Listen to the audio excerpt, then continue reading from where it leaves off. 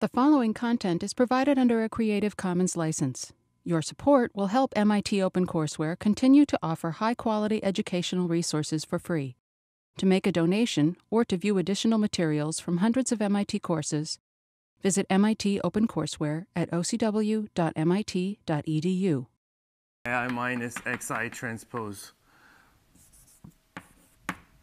t. Okay, I just pick whatever notation I want for my variable, and let's say it's t. Okay, so that's the least squares estimator. And it turns out that, as I said last time, it's going to be convenient to think of those things as matrices. All right, so here I already have vectors, right? I've already gone from one dimension, just real-valued random variables, to random vectors when I think of each xi. But if I start stacking them together, I'm going to have vectors and matrices that show up. So the first vector I'm getting is y, which is just the vector where I have y1 to yn.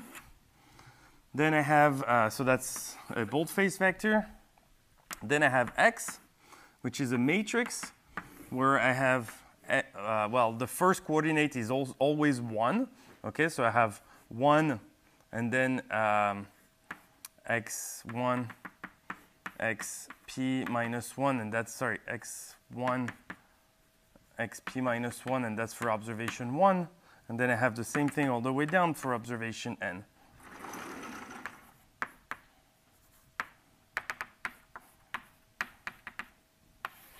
Okay, everybody understands what this is? So I'm just basically stacking up all the xi's, right? So this ith row is xi transpose. All right, I'm just stacking them up. And so if I want to write all these things to be true for each of them, all I need to do is to write the vector epsilon, which is epsilon 1 to epsilon n. And what I'm going to have is that y, the boldface vector, now is equal to the matrix x times the vector beta plus the vector epsilon. Okay, and it's really just exactly saying what's there, because for 2, so this is a vector, right? This is a vector. And what is the dimension of this vector? N, right? So this is n observations. And for all these, for 2 vectors to be equal, I need to have all the coordinates to be equal. And that's exactly the same thing as saying that this holds for I equal 1 to n.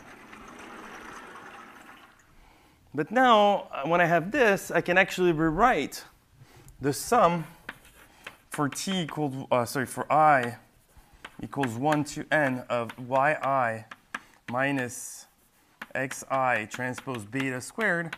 This turns out to be equal to the Euclidean norm of the vector y minus the matrix x times beta squared. Okay, and I'm going to put a 2 here so we know we're talking about the Euclidean norm. Right? This just means this is the Euclidean norm.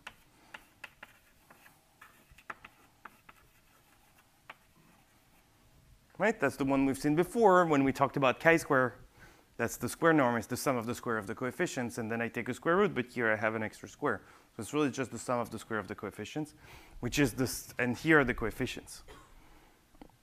OK? So then that I write my this thing like that, then minimizing. So my goal here now is going to solve minimum over t in Rp of y minus x times t 2 squared. And just like we did for one dimension, we can actually write optimality conditions for this. I mean, this is a function, right? So this is a function from Rp to R. And if I want to minimize it, all I have to do is to take its gradient and set it equal to 0. Okay, so minimum set gradient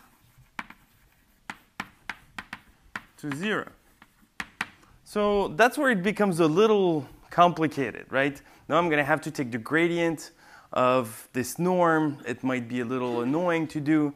But actually, what's nice about those things, I mean, I remember that it was a bit annoying to learn. I mean, it's just like basically rules of of calculus that you don't use that much.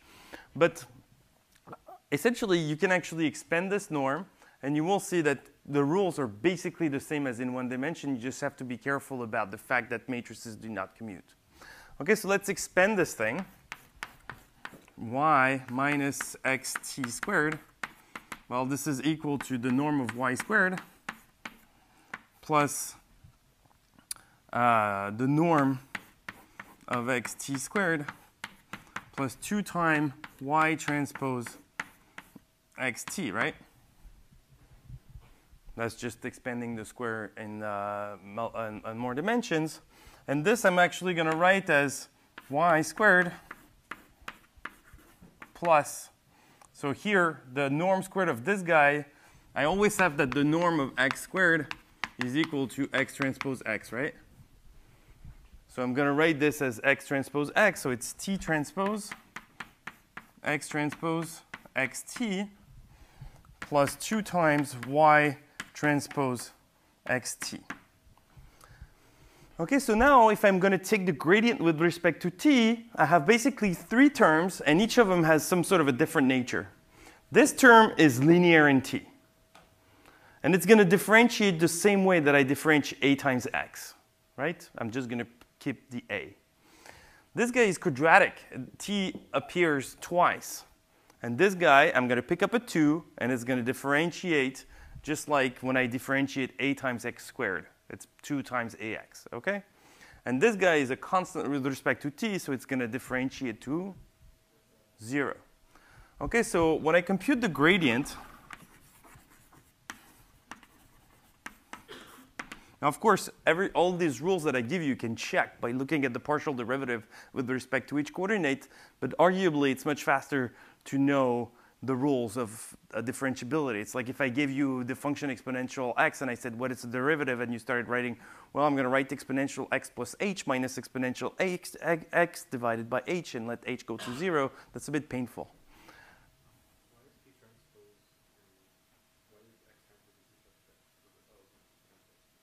I'm sorry?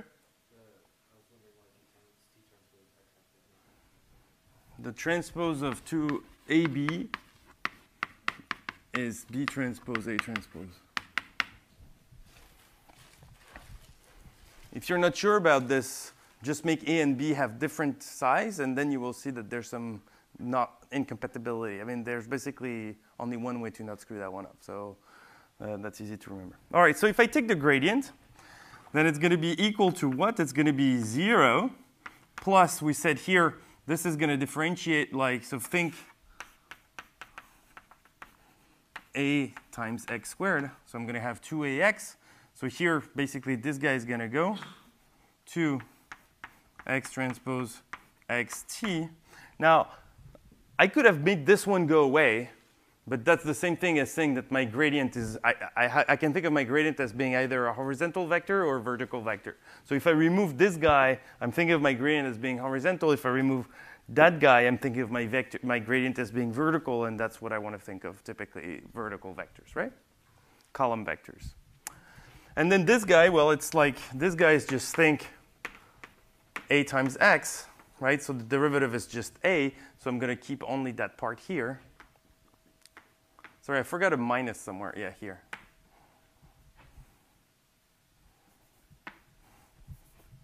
Minus 2y transpose x. And what I want is this thing to be equal to 0, right?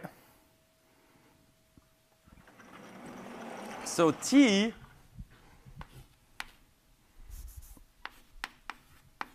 the optimal t is called beta hat and satisfies, well, I can cancel the 2's and put the minus on the other side, and what I get is that x transpose xt is equal to y transpose x. And that's yeah, that's not working for me. Yeah, that's because when I took the derivative, I still need to make sure. So it's the same question of whether I want things to be columns or rows, right? So this is not a column. right? If I remove that guy, y transpose t is a row. So I'm just going to take the transpose of this guy to make things work. And this is just going to be x transpose y. And this guy is x transpose y, so that I have columns. OK? So this is just a linear equation in T, and I have to solve it. So it's of the form some matrix times T is equal to another vector. And so that's a basic linear system. And the way to solve it, at least formally, is to just take the inverse of the matrix on the left. OK, so if x transpose x is invertible,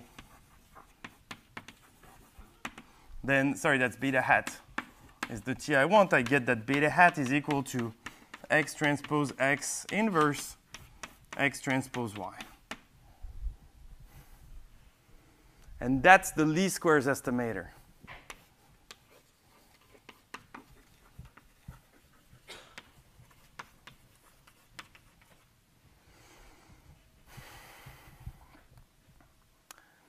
So here I use this condition, right? I want it to be invertible so I can actually write its inverse. Here I wrote rank of x is equal to p. What is the difference?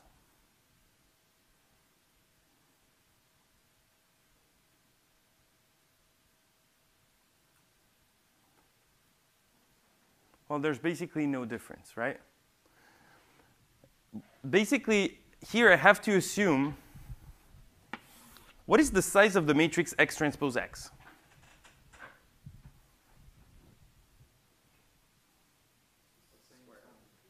Yeah, so what is the size? P by P, right? So this matrix is invertible if it's of rank P, if you know what rank means. If you don't, that just rank P means that it's invertible. All right, so it's full rank and it's invertible. And the rank of x transpose x is actually just the rank of x, because this is the same matrix that you apply twice. And that's all it's saying. So if you're not comfortable with the notion of rank that you see here, just think of this condition just being the condition that x transpose x is invertible. And that's all it says. What it means for it to be invertible, this was true, right? We made no assumption up to this point. If x is not invertible, it means that there might be multiple solutions to this equation, right? In particular, for a matrix to not be invertible, it means that there's some vector v. So if x transpose x is not invertible, then this is equivalent to there exists a vector v which is not 0 and such that x transpose x v is equal to 0, right? That's what it means to not be invertible. So in particular, if beta hat is a solution,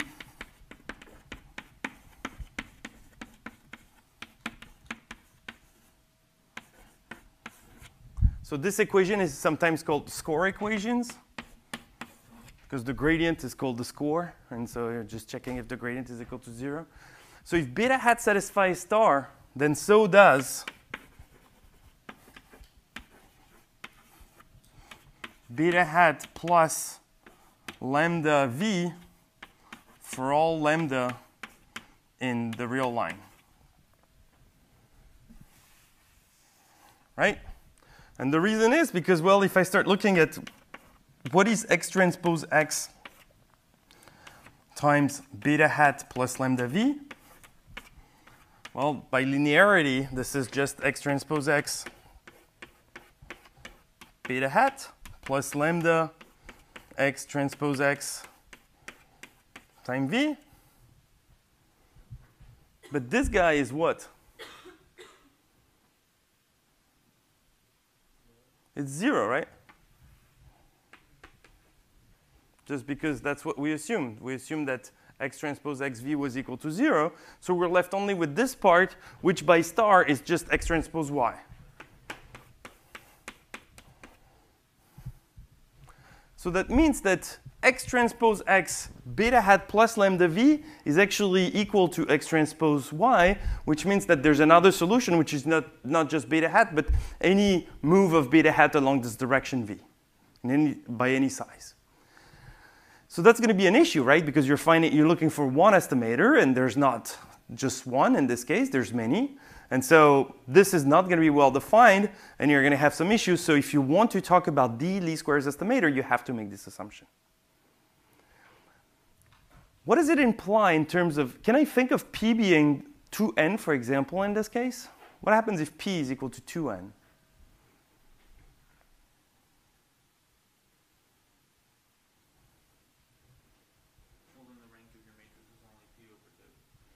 So the rank of your matrix is only p over 2, right? So that means that this is actually not going to happen, right? I mean, it's not only p over 2. It's at most p over 2, right? It's at most the smallest of the two dimensions of your matrix. So if your matrix is n times 2n, it's at most n, which means that it's not going to be full rank, so it's not going to be invertible. So every time the dimension p is larger than the sample size, your matrix is not invertible, and you cannot talk about the least squares estimator. So that's something to keep in mind.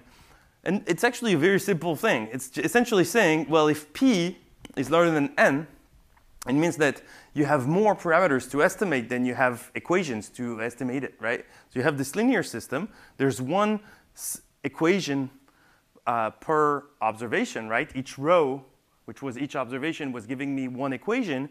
But then the number of unknowns in this linear system is p. And so I cannot solve linear systems that have more unknowns than they have equations. And so that's basically what's happening.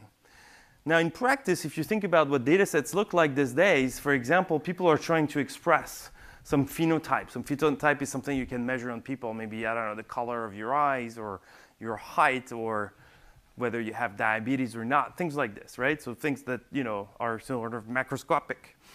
And then they want to use the genotype to do that, right? They want to they want to sequence your genome and try to use this to predict whether you're going to be responsive to a drug or whether your R's are going to be blue or something like this. Now, the data sets that you can have, people maybe for a given study about, I don't know, some sort of disease, maybe you will, sequence the genome of maybe 100 people, right? N is equal to 100. P is basically the number of genes they're sequencing. This is of the order of 100,000. So you can imagine that this is a case where n is much, much smaller than p, and you cannot talk about the least squares estimator. There's plenty of them. There's not just one line like that, lambda times v, that you can move away. There's basically an entire space in which you can move, and so it's not well defined.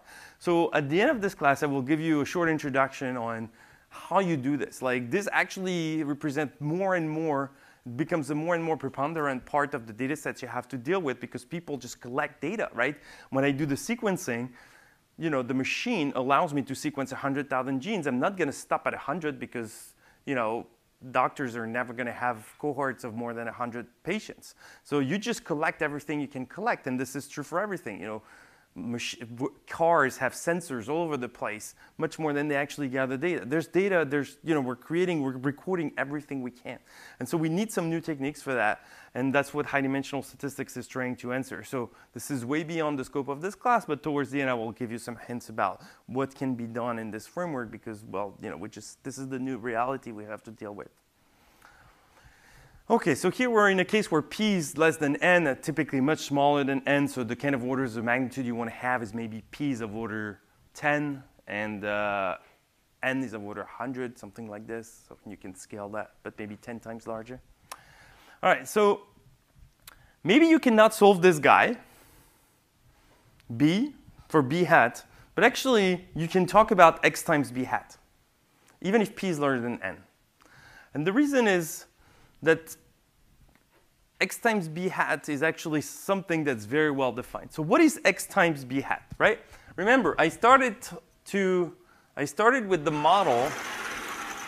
So if I look at this definition, essentially, what I had as a original thing was that the vector y was equal to x times beta plus the vector epsilon. That was my model, right? So beta is actually giving me something. Beta is actually some parameters, some coefficients that are interesting. But a good estimator so here it means that the observations that I have are of the form x times beta plus some noise. So if I want to just remove the noise, a good candidate to the noise is x times beta hat. right? X times beta hat is something that should actually be useful to me, which should be close to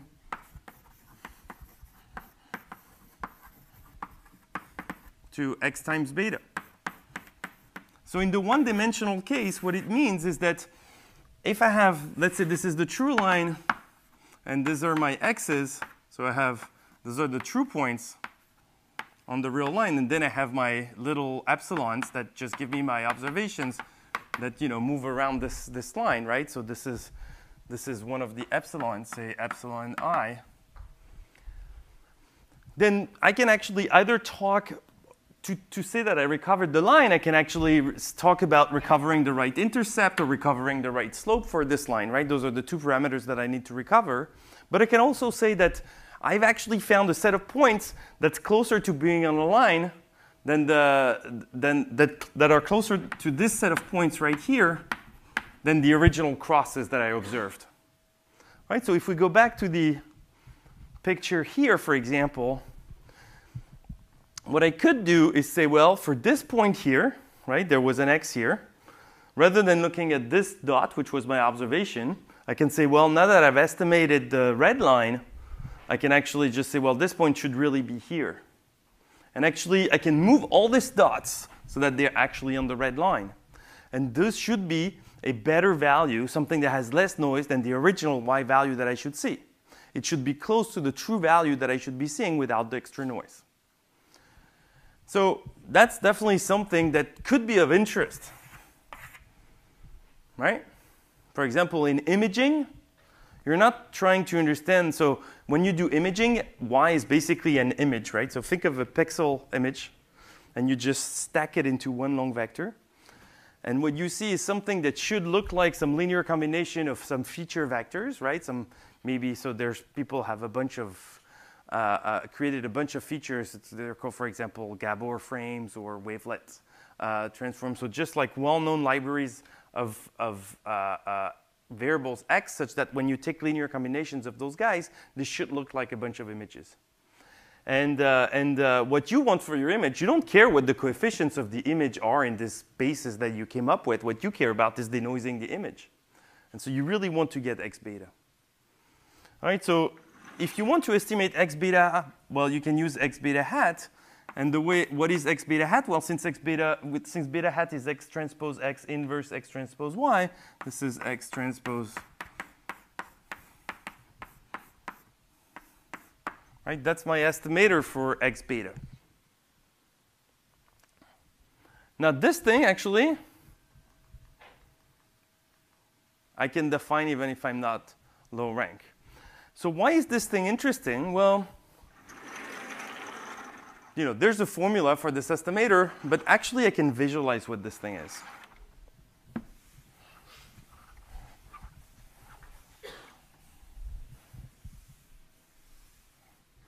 So let's assume, for the sake of illustration, that n is equal to 3. OK? So that means that y lives in a three-dimensional space. And so let's say it's here. OK, and so I have my, let's say y is here. And I also have a plane that's given by the vectors x1 transpose, x2 transpose, which is, by the way, that's not what I want to do. I'm going to say that n is equal to 3 and that p is equal to 2. So I basically have two vectors, 1, 1, and another one. Let's assume that it's, for example, I don't know, A, B, C. So those are my two vectors, right? This is x1, and this is x2. OK? And those are my three observations for this guy. So what I want, when I minimize this,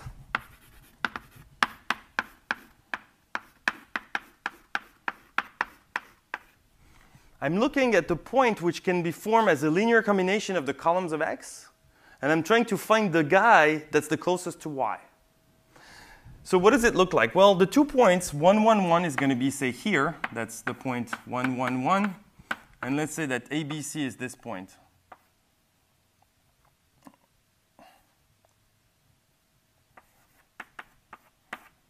Okay? So now I have a line that goes through those two guys. Okay, that's not really. Okay, let's say it's going through those two guys. And this is the line which can be formed by looking only at linear combination. So this is the line of x times t for t in R2. Right? That's this entire line that you can get. Why is it? Yeah, sorry. It's not just a line. I also have to have t, all the zeros thing, right? So that actually creates an entire plane, which is going to be really hard for me to represent. I don't know.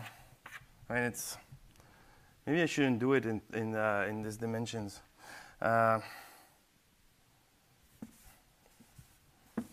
Okay, so I'm going to do it like that. So this plane here is the set of xt for t in R2. Okay? So that's a two-dimensional plane. Definitely goes through 0. And those are all these things, right? So think of a sheet of paper in 3 dimension. Those are the things I can get. So now what I'm going to have is y is not necessarily in this plane. Y is actually something in this plane, x beta, plus some epsilon. Okay? Y is x beta plus epsilon. So I start from this plane, and then I have this epsilon that pushes me maybe outside of this plane. And what least squares is doing is saying, well, I know that epsilon should be fairly small, so the only thing I'm going to be doing that actually makes sense is to take y and find the point that's on this plane that's the closest to it. And that corresponds to doing an orthogonal projection of y onto this thing, and that's actually exactly x beta hat.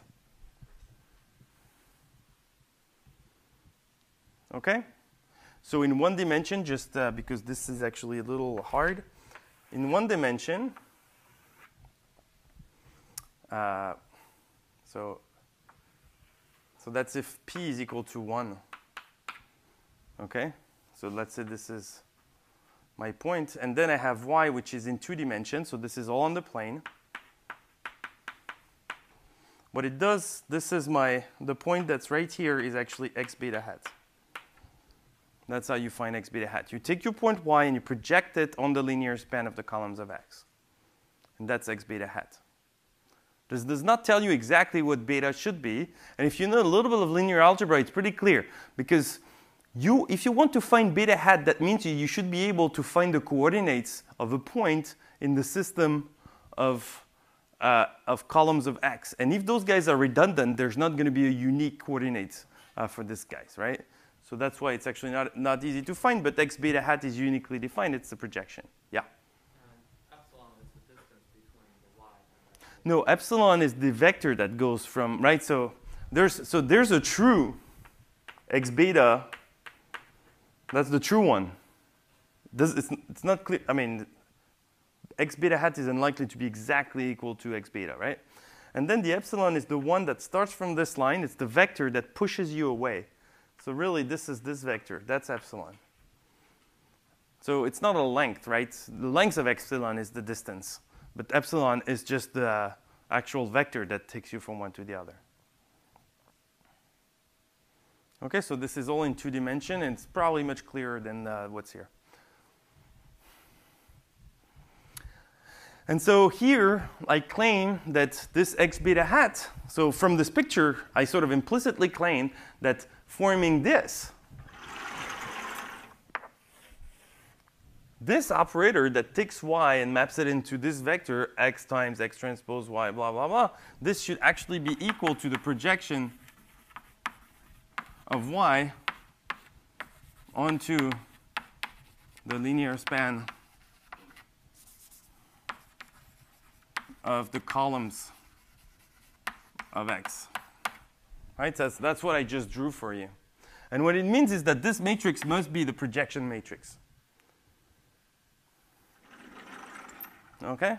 So, of course, anybody who knows linear algebra here? Okay, well, so what are the conditions that a projection matrix should be satisfying? Squares to itself. Squares to itself, right? If I project twice, I'm not moving. If I keep on iterating projection, once I'm in the space I'm projecting onto, I'm not moving. What else?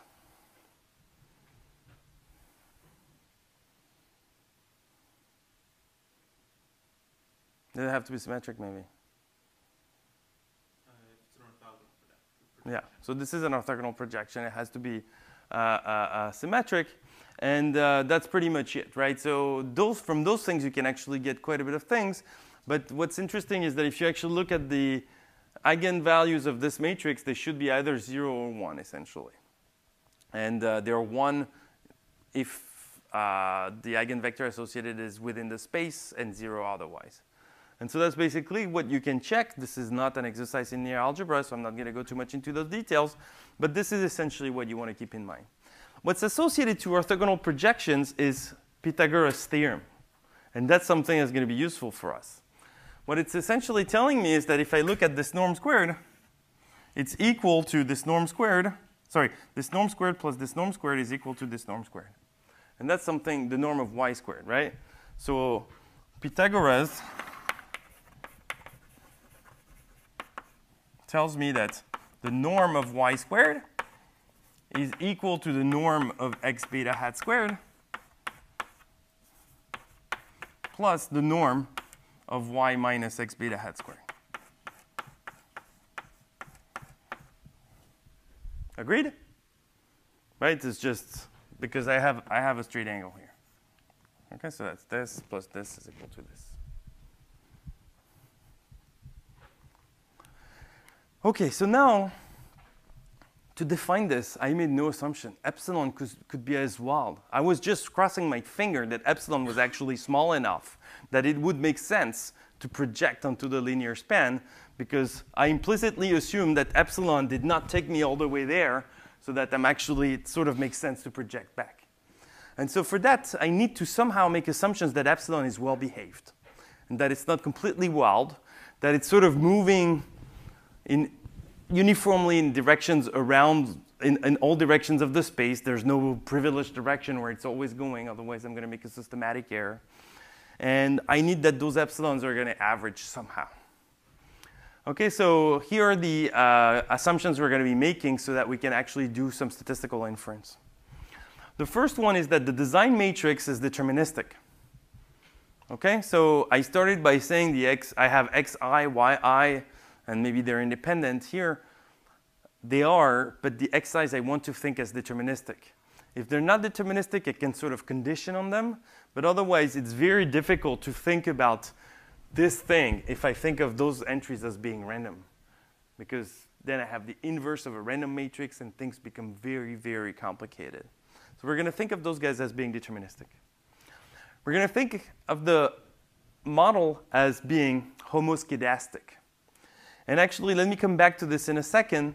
Homoskedastic, well, I mean, if you try to find the etymology of this word, homo means the same, skedastic means scaling.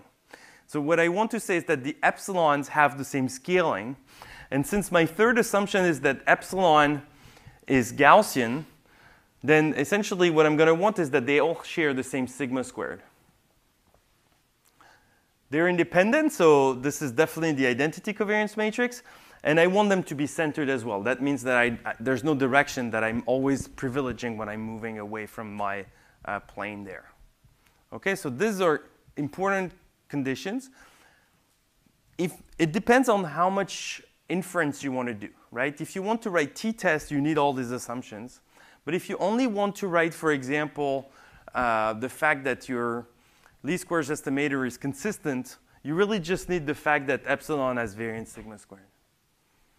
The fact that it's Gaussian won't matter, just like Gaussianity doesn't matter for a law of large number. Yeah? So the first assumption that x has to be deterministic. So x is made of this x1, x2.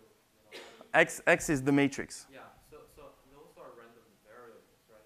No, that's the assumption. Okay. So I mean, once you collect the data and put it in the matrix, it becomes deterministic. Yeah, so this is for the purpose of the analysis, right?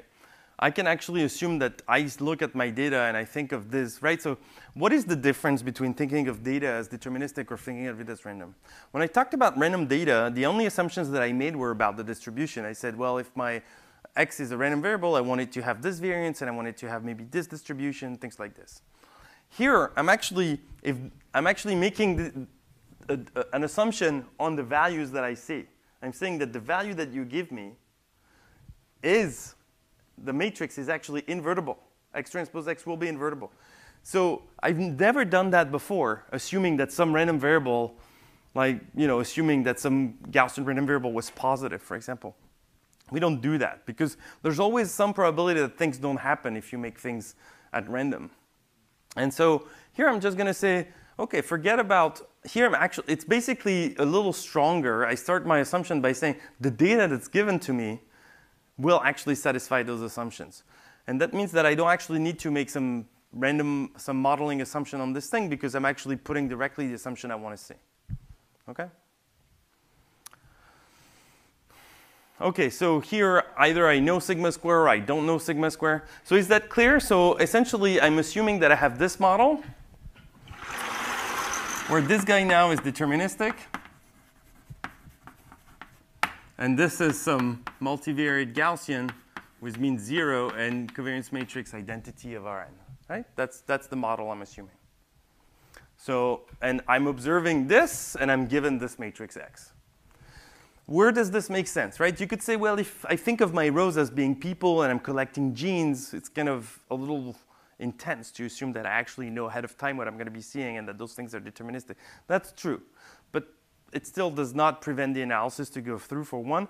And second, a better example might be this imaging example that I described, where those X's are actually libraries, right? Those are libraries of patterns that people have created, maybe from deep learning nets or something like this. But they've created patterns, and they say that all images should be representable as a linear combination of those patterns.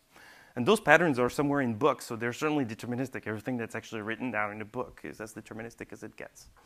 All right? OK.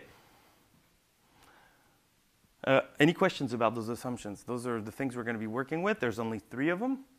One is about X. Actually, there's really 2 of them, right? I mean, this guy already appears here, right? So there's 2. One on the noise, one on the X's. That's it. Those things allow us to do quite a bit. They allow me, well, that's actually,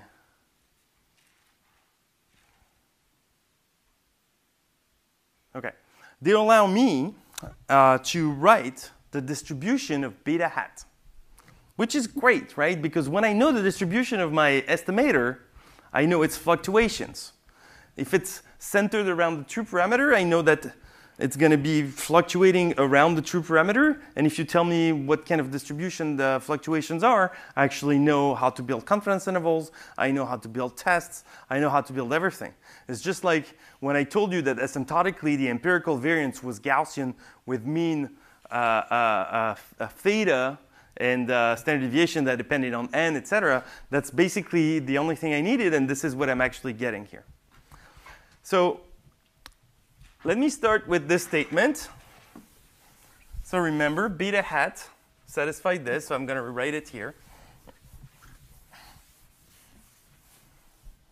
So beta hat was equal to X transpose X inverse X transpose Y. Right? That was the definition that we found. And now I also know that Y was equal to X beta plus epsilon. So let me just replace Y by X beta plus epsilon here. Yeah? Isn't it X transpose X inverse X transpose Y? Oh, yeah, that's X transpose. Thank you. OK? So I'm going to replace Y by X beta plus epsilon. OK? So that's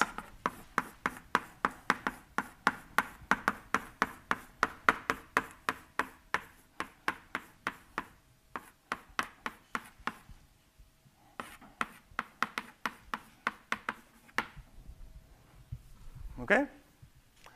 And here comes the magic, right? I have an inverse of a matrix, and then I have the true matrix. I have the original matrix. So this is actually the identity times beta. And now this guy, well, this is a Gaussian, right? Because this is a Gaussian random vector, and I just multiply it by a deterministic matrix. So, right, so we're going to use the rule that if I have, say, epsilon, which is n0 sigma, then b times epsilon is n0. Can somebody tell me what the covariance matrix of b epsilon is? What is capital B in this case? It's just a matrix. And for any matrix, I mean any matrix that I can pre-multiply, that I can post-multiply with epsilon, right? Yeah? B transpose, and sigma is gone. That's a matrix, right? Almost. Anybody wants to take a guess at the last one? I think we've removed all other possibilities. It's B sigma B transpose. Okay? So if you ever answered to the question, do you know Gaussian random vectors, but you did not know that, there's a gap in your knowledge that you need to fill, because that's probably the most important property of Gaussian vectors. When you multiply them by matrices, you have a simple rule on how to update the covariance matrix. Okay? So here, sigma is the identity, right? And here, this is the matrix B that I had here. So what this is basically n, some multivariate n, of course. Then I'm going to have 0. And so what I need to do is B times the identity times B transpose, which is just B transpose. And what is going to tell me? It's X transpose X. Sorry, that's inverse. Inverse X transpose. And then the transpose of this guy, which is X transpose X inverse transpose. But this matrix is symmetric, so I'm actually not going to make the transpose of this guy. And again, magic shows up. Inverse times the matrix, so those two guys cancel. And so this is actually equal to beta plus some n0 X transpose X inverse. Yeah? So I'm a little lost in the algebra. So you define that as the B matrix, and what happens? So I just apply this rule, right? Yeah. So if I multiply a matrix by a Gaussian, then let's say this Gaussian had mean 0, which is the case of epsilon here. Then the covariance matrix that I get is B times the original covariance matrix times B transpose. So all I did is write this matrix times the identity times this matrix transpose. And the identity, of course, doesn't play any role, so I can remove it. It's just this matrix times the matrix transpose. And what happens, so what is the transpose of this matrix? So I sort of use the fact that if I look at X transpose X inverse X transpose, and now I look at the whole transpose of this thing, that's actually equal to, and I use the rule that AB transpose is B transpose A transpose. Let me finish. And it's X transpose X inverse. Yes? I thought for epsilon, it was sigma squared. Oh, thank you. There's a sigma square somewhere. So this was sigma squared times the identity, so I could just pick up a sigma square everywhere. Right, so here in our case, so for epsilon,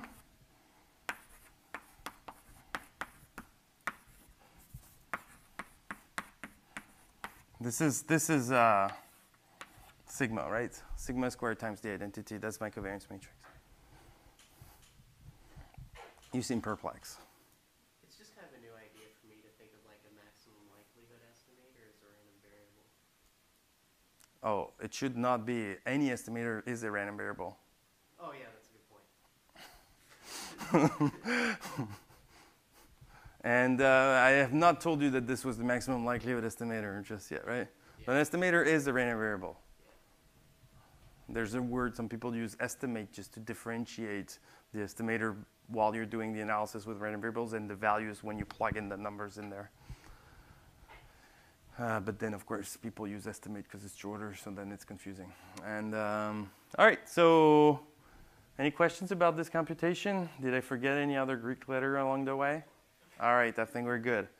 So one thing that it says, and actually thank you for pointing this out, I said there's actually a little hidden statement there. Right? OK, by the way, this answers this question, right? Beta hat is of the form beta plus something that's centered. So it's indeed of the form Gaussian with mean beta and covariance matrix sigma square x transpose x inverse, right? So that's very nice. As long as x transpose x is not huge, I'm going to have something that is close to what I want. Sorry, x transpose x inverse is not huge. All right, so there's a hidden claim in there, which is that the least squares estimator is equal to the maximum likelihood estimator. Why does the maximum likelihood estimator just enter the picture now? We've been talking about regression for the past 18 slides. And we've been talking about estimators, and I just dumped on you the least squares estimator, but I never really came back to this thing that we know, maybe the method of moments, or maybe the maximum likelihood estimator. It turns out that those two things are the same, but if I want to talk about a maximum likelihood estimator, I need to have a likelihood, and in particular, I need to have a density. And so if I want a density, I have to make those assumptions, such as the epsilons have this Gaussian distribution. So why is this the maximum likelihood estimator? Well, remember, y is x transpose beta plus epsilon. So I actually have a bunch of data. So what is my model here? Well, it's the family of Gaussians on n observations with mean x beta, variance sigma square identity, and beta lives in Rp. Here's my family of distributions, right? That's the possible distributions for y. And so in particular, I can write the density of y.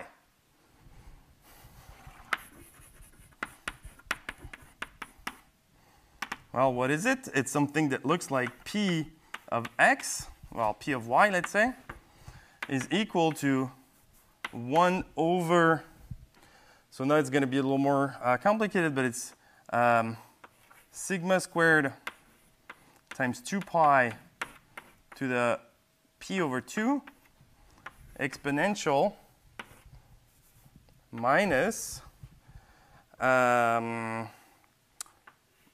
norm of y minus x beta squared divided by 2 sigma squared. OK, so that's just the multivariate Gaussian density. I just wrote it. That's the density of a multivariate Gaussian with mean x beta and covariance matrix sigma squared times the identity. That's what it is.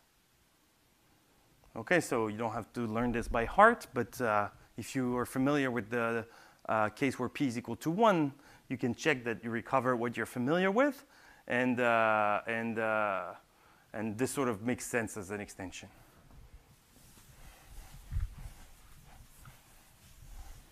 So now I can actually write my log likelihood, right? How many observations do I have of this vector y?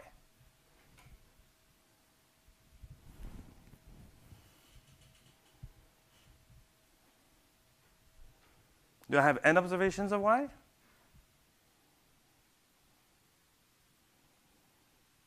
I have just one, right? This, oh, sorry, sorry, I shouldn't have said p. This is n. Right? Everything is in dimension n. So I can think of either having n independent observations of each coordinate, or I can think of having just one observation of the vector y. So when I write my log likelihood, is just the log of the density at y.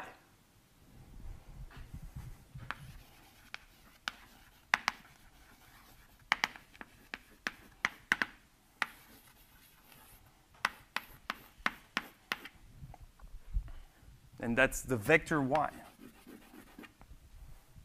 which I can write as minus n over 2 log sigma squared 2 pi minus 1 over 2 sigma squared norm of y minus x beta, and that's again my boldface y.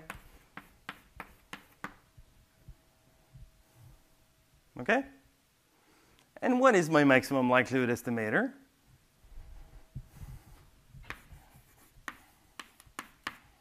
Well, this guy does not depend on beta. And this is just a constant factor in front of this guy. So it's the same thing as just minimizing, because I have a minus sign, over all beta in RP.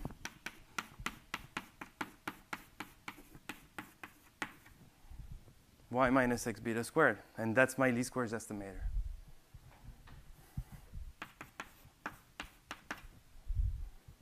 Okay? Is there anything that's unclear on this board? Any question? Right, so all I used was, so I wrote my log likelihood, which is just the log of this expression where y is my observation. And that's indeed the observation that I have here. And that was just some constant minus some constant times this quantity that depends on beta. So maximizing this whole thing is the same thing as minimizing only this thing. The minimizers are the same. And so that tells me that I actually just have to minimize the squared norm to get my maximum likelihood estimator. But this used heavily the fact that I could actually write exactly what my density was. And that when I took the log of this thing, I had exactly the square norm that showed up. If I had a different density, if, for example, I assume that my coordinates of epsilons were, say, IID exponential, double exponential random variables, right? So it's just half of an exponential on the pluses, half of an exponential on the negatives.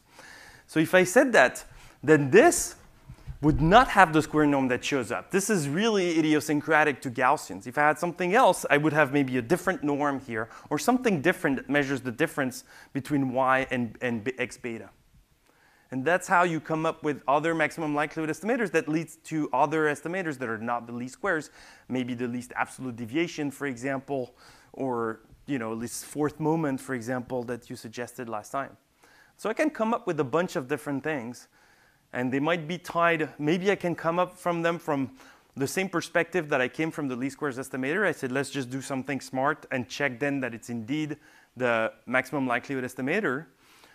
Or I could just start with the modeling on and check then what happens, what was the implicit assumption that I put on my noise. Or I could start with the assumption of the noise, compute the maximum likelihood estimator, and see what it turns into. All right. So that was the first thing. I've just proved to you the first line. And from there, you can get what you want, right? So all the other lines are going to follow. So what is beta hat? So for example, let's look at the second line, the quadratic risk. Beta hat minus beta from this formula has a distribution which is n 0, and then I have x transpose x inverse, right?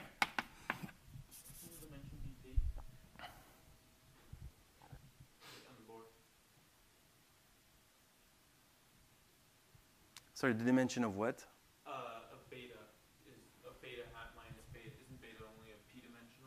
Oh yeah, you're right. That was all p-dimensional there. Yeah, because, right, so if B here, the matrix that I'm actually applying, has dimension p times n. So even if epsilon was an n-dimensional Gaussian vector, then B times epsilon is a p-dimensional Gaussian vector now. All right, so that's how I switch from p to n, from n to p. Thank you. All right, so you're right. This is beta hat. minus beta is this guy. And so in particular, if I look at the expectation of the norm of beta hat minus beta squared, what is it? It's the expectation of the norm of some Gaussian vector. Oh, sorry, of the norm, yeah, of the norm of some Gaussian vector. And so it turns out, so maybe we don't have, well, OK, that's just also a property of a Gaussian vector, right? So if epsilon is n0 sigma, then the norm, the expectation of the norm of epsilon squared is just the trace of sigma. Actually, we can probably check this by saying that this is the sum from j equal 1 to p of the expectation of beta j minus beta hat j minus beta j squared. Since beta j squared is the expectation, beta j is the expectation of beta hat, this is actually equal to the sum from j equal 1 to p of the variance of beta hat j, right? Just because this is the expectation of beta hat. And how do I read the variances in a covariance matrix? They're just the diagonal elements, right? So that's really just sigma jj.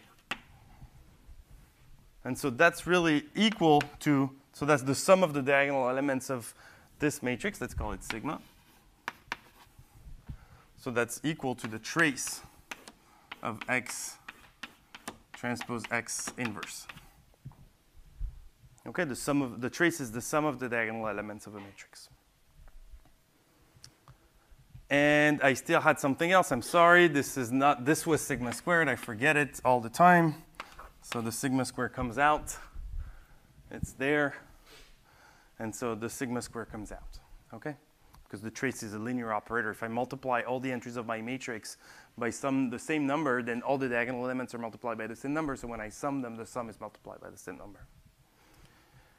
OK, so that's for the quadratic risk of beta hat. And now I need to tell you about x beta hat, right? X beta hat was something that was actually telling me that was the point that I reported on the red line that I estimated, right? That was my x beta hat. That was my y minus the noise. Now this thing here, so remember we had this line, and I had my observation. And here I'm really trying to measure this distance squared. This distance is actually quite important for me because it actually shows up in Pythagoras' theorem, right? And so you can actually try to estimate this thing. So what is the prediction error?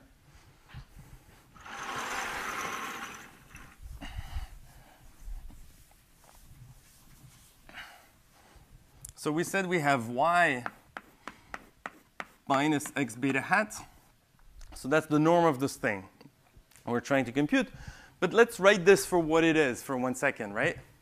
So we said that beta hat was x transpose x inverse x transpose y. And we know that y is x transpose beta plus epsilon.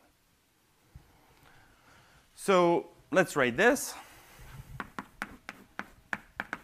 X beta plus epsilon plus x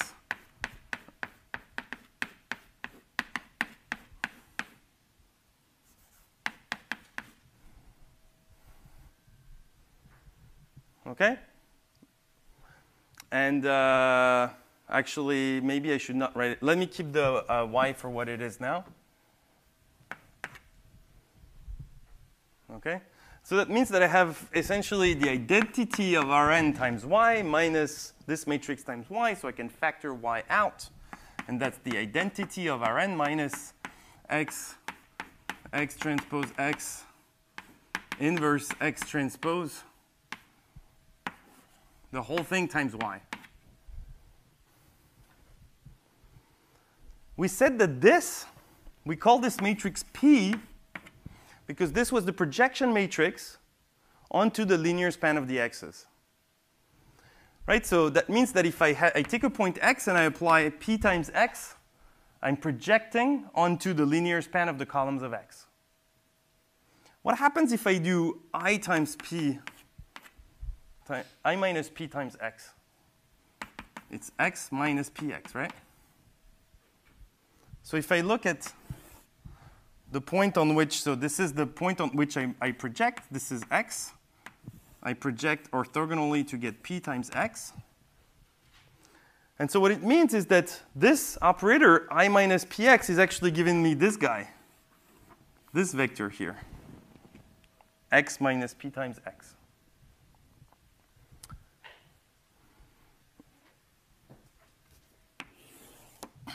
Let's say this is 0. This means that this vector, I can report it here, is this vector here. And that's actually the orthogonal projection of x onto the orthogonal complement of the span of the columns of x, right? So if I do x, if I project x, or if I look at x minus its projection, I'm basically projecting onto two orthogonal spaces. What I'm trying to say here is that this here is another projection matrix P prime. It's just the projection matrix onto the orthogonal projection onto orthogonal of column span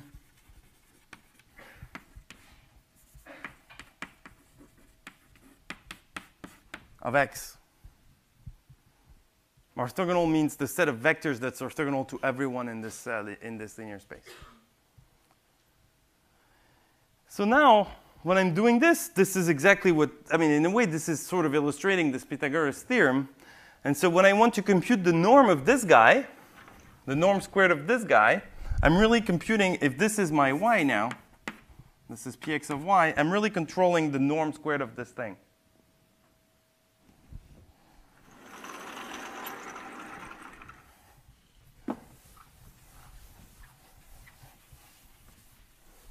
Okay, so if I want to compute the norm squared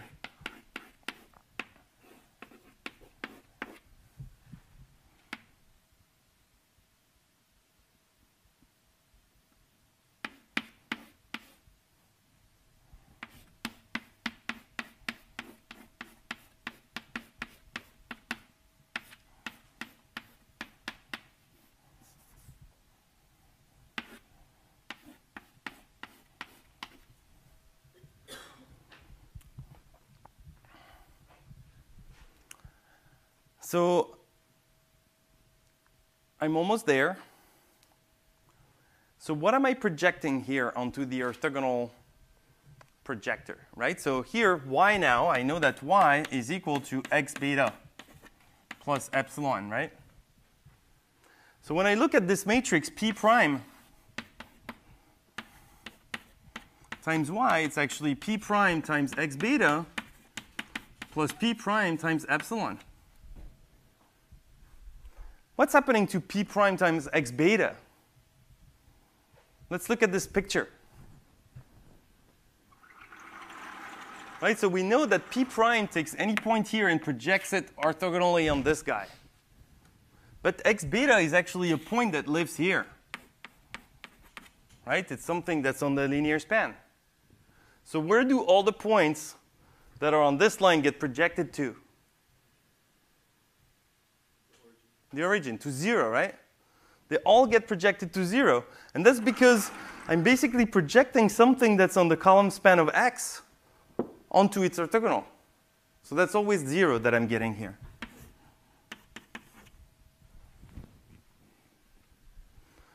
So when I apply P prime to y, I'm really just applying P prime to epsilon. Okay, so I know that now this actually is equal to the norm of some multivariate Gaussian. What is the size of this Gaussian? What is the size of this matrix? Well, I actually had it there. It's IN, right? So it's n-dimensional. So it's some n-dimensional with mean 0. And what is the covariance matrix of P prime times epsilon?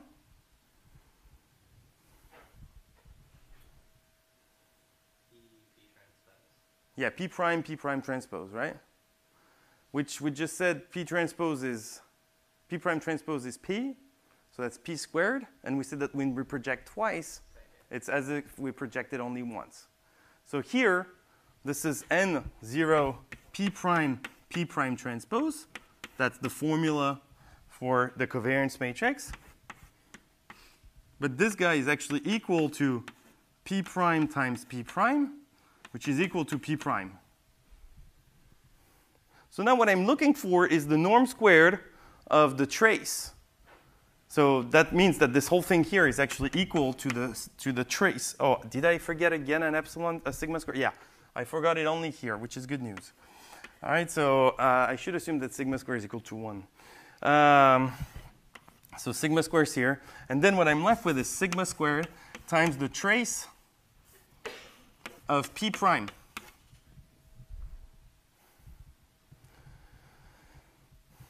At some point, I mentioned that the eigenvalues of a projection matrix were actually 0 or 1.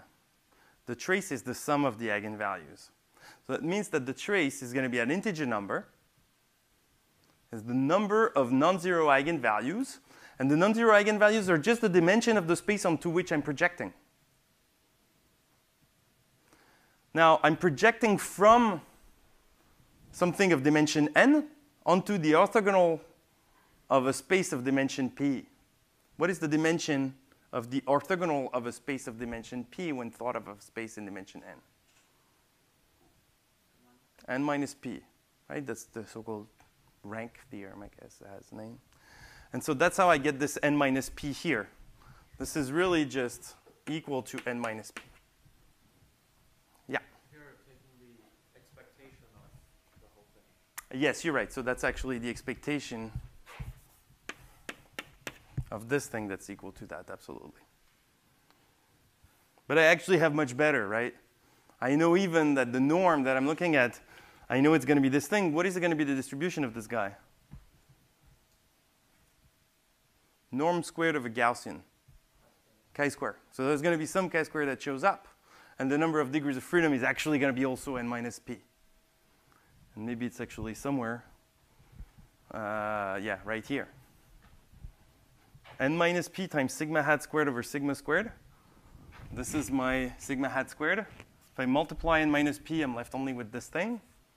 And so that means that I get sigma square times, because I always forget my sigma square, I get sigma square times this thing. And it turns out that the square norm of this guy is actually exactly a chi-square with n minus p degrees of freedom. OK, so in particular, right, so we know that the expectation of this thing is equal to sigma squared times n minus p. So if I divide both sides by n minus p, I'm going to have that something whose expectation is sigma squared. And this something I can actually compute, right? It depends on y and x that I know and beta hat that I've just estimated. I know what n is and p are, those are the dimensions of my matrix x. So I'm actually given an estimator whose expectation is sigma squared.